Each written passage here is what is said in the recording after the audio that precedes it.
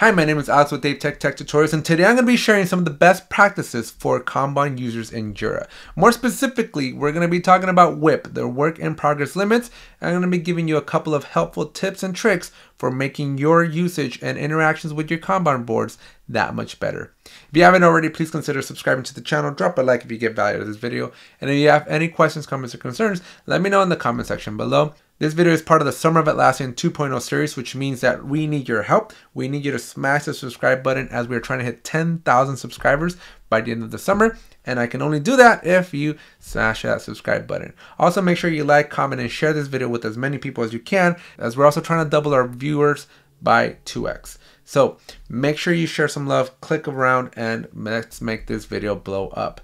Also, this video doesn't have an official sponsor, so if you're looking to get your apps or your plugins in front of over 70,000 monthly viewers, highly recommend you get a hold of me on LinkedIn so we can chat about how you can sponsor this Friday series. All right, let's jump into a Kanban board inside of Jira and talk about some of the cool things that you might not be considering as a Kanban user.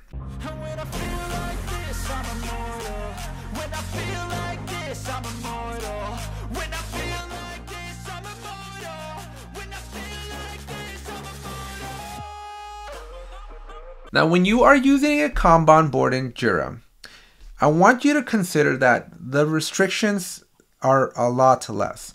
The Scrum boards in Jira have a lot of rules. There's a lot of governance that goes into helping you follow the way of Scrum. I wouldn't say to a T, but it helps. There's a lot of guardrails. But in Kanban, out of the box, you only get the board. And so it could be very underwhelming, right? Like, I feel like the experience is very like, what is this, right? Like, you're like, what do I do here? And so I'm going to show you a couple of tips and tricks for how to like augment your experience in Kanban a little bit more, because with a little bit of just help, you can really drastically improve your experience with a Kanban style of project. And the biggest thing that we can talk about is when you have your Kanban board, you want to set up what's called a WIP, a work in progress limit. Because when your team is just working on stuff, and because of the nature that all of your issues inherently just come into your board, especially when you don't have the backlog enabled, you're going to be overwhelmed by the sheer amount of work that your team has to work on. It's just going to be hundreds and hundreds of issues. And it can be just, your team's going to have a hard time figuring out where's the beginning. So step one is enable your backlog so that when you do create issues, they go to the backlog and they don't overburden your board. Once you do have issues on your board, the next big question and the focus of this video is how much. In Scrum, we have this concept of story points. We have this concept of estimating the level of effort so that we can not overburden ourselves. I like to explain to people that the story points basically let us be like Goldilocks. They let us figure out, are we too hot, too cold, or just right? Have we taken on too much work? But in Kanban, you don't get that benefit. You don't get the ability to estimate your story points. I mean, you can still use story points if you wanted to. It's a field in your Jira, but the UI is not going to display it to you, and you're not going to be able to make strategic decisions, tactical decisions, based on those story points. So what do you do then? So Kanban, or Jira, gives you, in the Kanban board, gives you this thing called a WIP, a work in progress limit. And this is designed to basically help you and your team be more efficient. Whatever you do, you can't multitask. You can't like end world hunger, and you can't boil the ocean. And so you got to be prescriptive. Your team has to pick only a certain amount. And by placing these work in progress limits, as you can see, this one has a max of 10, we can then help our team be more focused, multitask less, and reduce bottlenecks, because they're not going to try to boil the ocean each and every week. And so these limits are going to keep your team in check. They're going to help them essentially stay focused and finish the most important tasks, knowing that you can only do so much every week. Now, how do we calculate the WIP? How do we calculate what this number should be? There's no silver bullet here. There is no one size fits all. This is going to vary from team to team. But I recommend that in an agile sense, you just try something. Try 10, try 20, try 30. But keep in mind that the WIP is not for one individual, but rather for the entire team. So maybe start with giving everybody the ability to do 2 or 3 tasks at any given time. And so multiply 2 to 3 times the number of people on your team, and you're going to be able to generate a number that should at least be your first gauge of like, okay, now let's just try 10, let's try 20, right? You run through it for a week or two, and then you come back and you have a retrospective. Even though Kanban methodologies don't have retrospectives, you can for sure still have a moment of reflection and go, hey, we all gave you the ability to work on at least 10 concurrent tasks. Was that too much? Was that too little? What are we getting here? And let your team guide you. Let the output of your team help you determine what your WIP should be, because you don't want to end up in one of these two scenarios, right? You don't want to make the WIP so high that your team's always looking like they're underperforming. Because if your WIP is like 50, but your team can really only do 30, then that 20 is going to make you feel like they're being lazy, but maybe their performance or their ability to work on stuff is 30 issues at a time. And so you want to make sure that that number is not just like a vanity metric. You want to make sure that that number is meaningful and that it does stretch your team, right? You also don't want the inverse effect.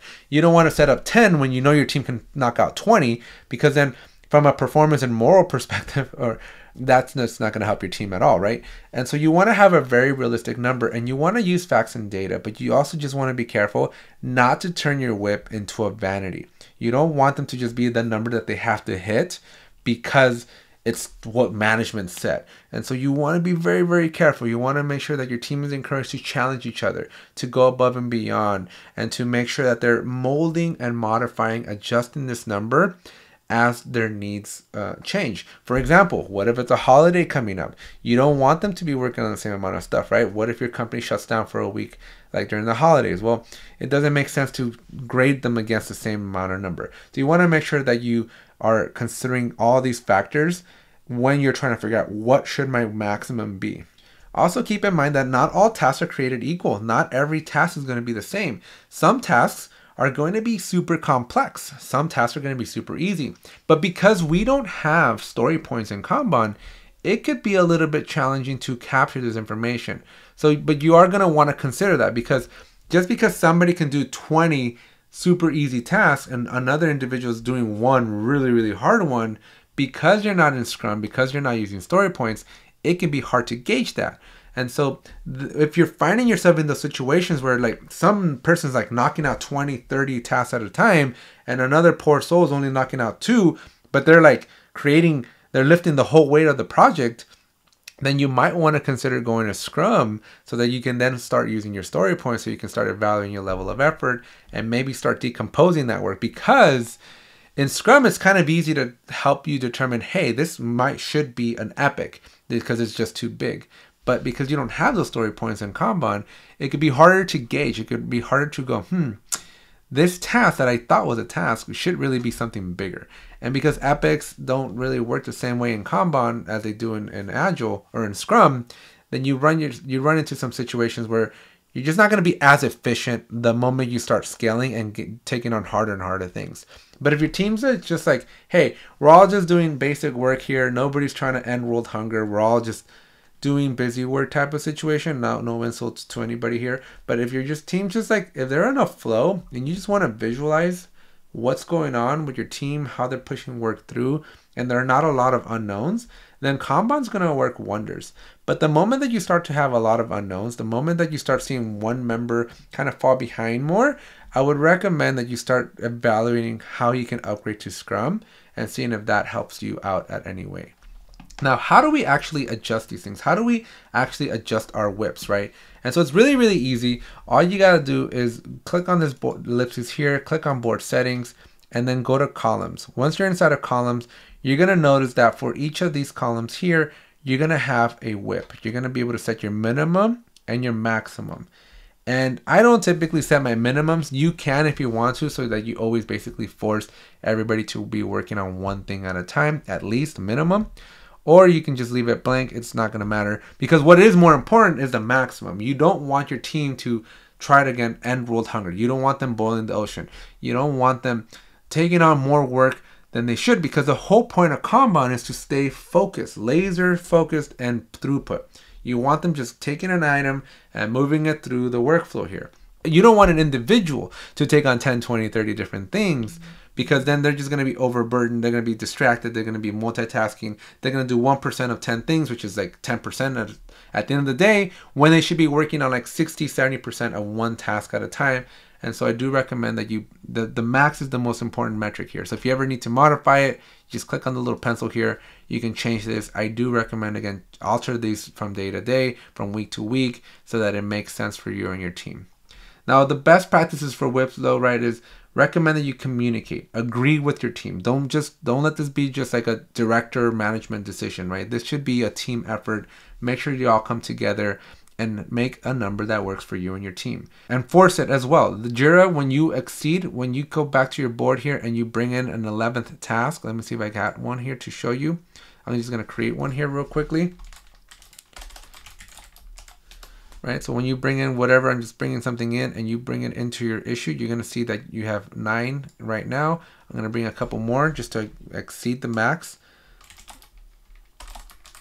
Right, so I'm just gonna keep bringing them in here and see, so I have 10. When I go to 10, nothing happens because we just hit our max, we're good. But when I bring number 11, right, when I bring this one in and I plan it into my board here, you're gonna see immediately that this turns into red because you've exceeded your max. And then your entire column here turns red. You don't want this to happen, right? So, well, I mean, you do want this to happen because then it tells you, hey, something's got to change. We gotta kick something up because we just lost the balance. We just tipped the scales in the wrong direction. And so this big red thing is only going to go away the moment that you bring it back down to 10. So you either push something back to the backlog or your team actually goes and starts working on it or completes that specific task to help you. So those are the things for you to consider. Again, remember, Kanban's about efficiency. This is made after the Toyota way. This is made after manufacturing. And so it's all about throughput. It's all about getting things moving across, not so much strategy, not so much like the way Scrum works. And so you want to make sure that you are using this correctly. Well, that's it for this video. Hope you enjoyed it. If you did and you're not subscribed yet, make sure you smash the subscribe button, as this is part of the Summer of Atlassian 2.0 and we are trying to get to 10,000 subscribers. So make sure you smash the subscribe button. Also, make sure you like, share, and comment, as we are trying to double our views here, and that will help YouTube promote this video to even more people. And if you're looking for a place to sponsor, if you're looking for a place to advertise your amazing app in the Atlassian marketplace, send me a message on LinkedIn or get a hold of me however you can here, and let's chat. I do have one more opportunity open. I've spoken to a couple people, but I haven't closed that last lead, so Friday is still open. So if you want to sponsor those Friday videos, let me know, and well, let's chat. All right, that's it for this video, and I hope you enjoyed it. I'll see you in the next one. I love the chase and the hunt, and I set the pace when I'm running. I always take what I want and I always give it 100. Don't need